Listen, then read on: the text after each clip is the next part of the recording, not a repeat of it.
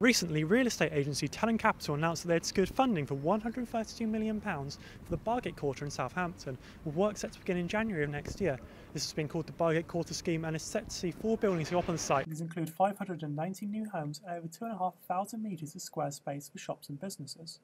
Councillor and Cabinet Member for Grove, Jeremy Moulton, said, "This is fantastic news for the Bargate Quater, Talon Capital and for Southampton.